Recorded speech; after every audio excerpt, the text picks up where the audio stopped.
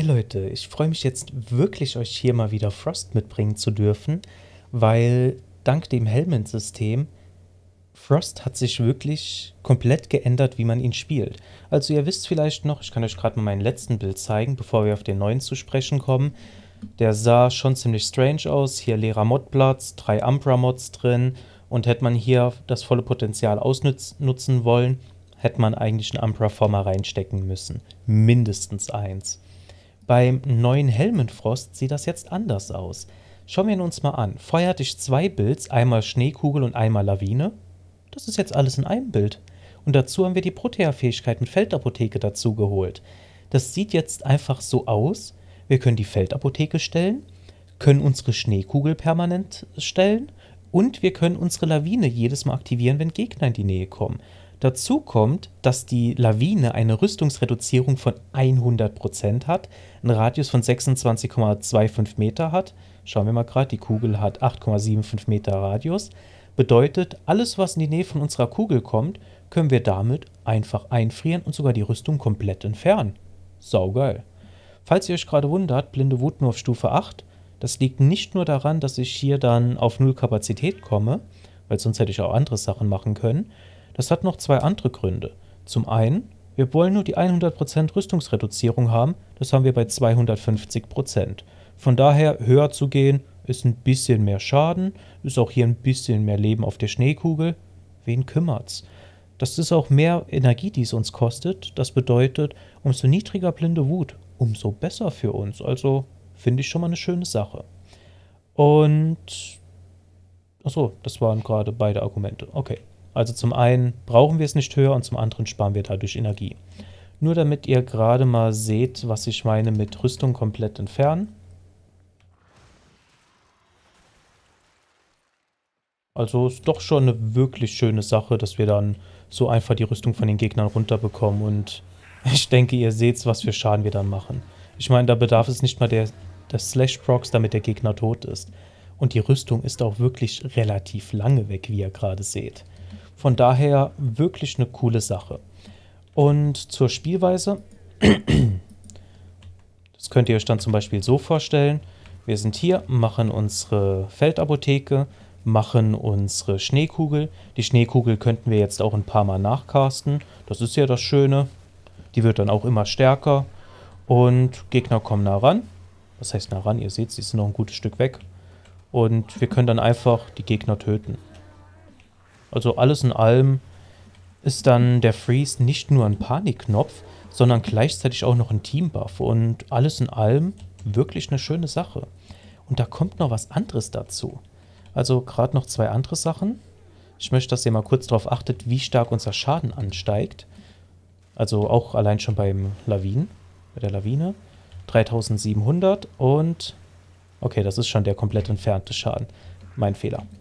Auf jeden Fall ist schon gar nicht mal so verkehrt. Und was wir jetzt machen können, wir können Frost als Low-Level-Nuke-Frame verwenden. Natürlich mit einer kleinen Reichweite, aber es funktioniert. Okay, das ist jetzt Level 180. Schauen wir mal gerade, wie es hier aussieht. Ja, könnte man zumindest machen. Aber sagen wir mal bei Gegner Level 50, da wird es dann auch mal wirklich gut funktionieren.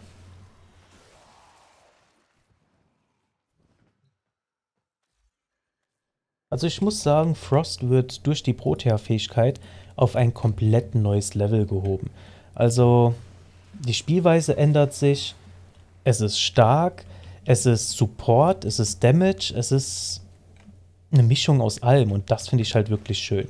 Jetzt habt ihr auch gerade gesehen, warum ich die erste Fähigkeit nicht rausgekickt habe. Ja, damit können wir halt unsere Schneekugel platzen lassen und es hat noch einen anderen Vorteil, je nachdem, was man machen möchte, kann man zum Beispiel überlegen, ob man noch das Einser-Augment mitnimmt, nämlich gefrorene Kraft. Da könnte man zum Beispiel überlegen, hier Prime Fluss rauszunehmen, wobei dann wird es echt kritisch von den Energiekosten, also ihr seht es gerade. Aber ansonsten könnt ihr auch noch auf ein bisschen Reichweite verzichten. Da habt ihr ein bisschen was an Spielraum. Zum Beispiel Augur-Reichweite raus, dafür gefrorene Kraft rein und oben in den Exilus könntet ihr dann den listige Driftmod reinmachen. Das wäre plus 15% Reichweite, hier plus 30, also verliert ihr 15%. Dafür bekommt ihr ein Augment, das euch selbst und euren Verbündeten nochmal 251% Kälteschaden gibt. Also, ihr merkt schon, Frost ist jetzt wirklich spannend. Arcaner Antrieb, damit ich auf einen Schlag meine Energie auffüllen kann. Arcaner Nullfeld, damit die Energie mir nicht so einfach abgesaugt wird. Primed Fluss, damit ich halt meine Fähigkeiten wirklich spammen kann. Auch einen Energiepool habe, auf den ich zurückgreifen kann. Weil, schauen wir gerade mal, 145 Energie. Ich würde einmal meine Ulti machen, hätte keine Energie mehr. Wäre ein bisschen blöd. Mit 155% Fähigkeiten-Dauer sind wir hier genau an dem Punkt, an dem wir zuletzt eine Energiekugel haben. Und der nächste Drop bei 21 Sekunden wäre ein Magazin. Von daher ist das für mich so eigentlich die perfekte Dauer. Gleichgewicht, damit Lebenskugeln in Energie umgewandelt werden. Auge Reichweite und Ausdehnung, damit ich bei 175% Reichweite bin. Wobei ich gerade erwähnen möchte, dass mit überdehnt auf Stufe 4 wären wir auch bei 175%, hätten einen Modplatz gespart, hätten aber mehr Minusfähigkeiten Stärke, müssten das dafür ausgleichen.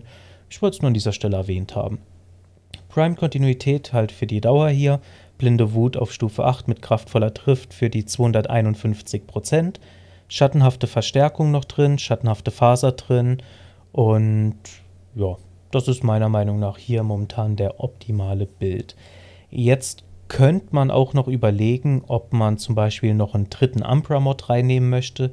Das wären nochmal 10% Fähigkeiten Stärke mehr. Dann könnte man zum Beispiel auch kraftvolle Drift rausnehmen, blinde Wut auf Max reinmachen. Wäre auch eine Möglichkeit, aber wie gesagt, das hier ist meiner Meinung nach das Optimum. Und da wir uns selbst durch unsere Schneekugel schützen können, brauchen wir auch keine Gesundheit. Von daher, ich finde den Bild einfach schön, wie er ist. Gut, ich hoffe, ich konnte euch hiermit helfen. Falls ja, lasst mir ein Abo und ein Like da und bis zum nächsten Mal.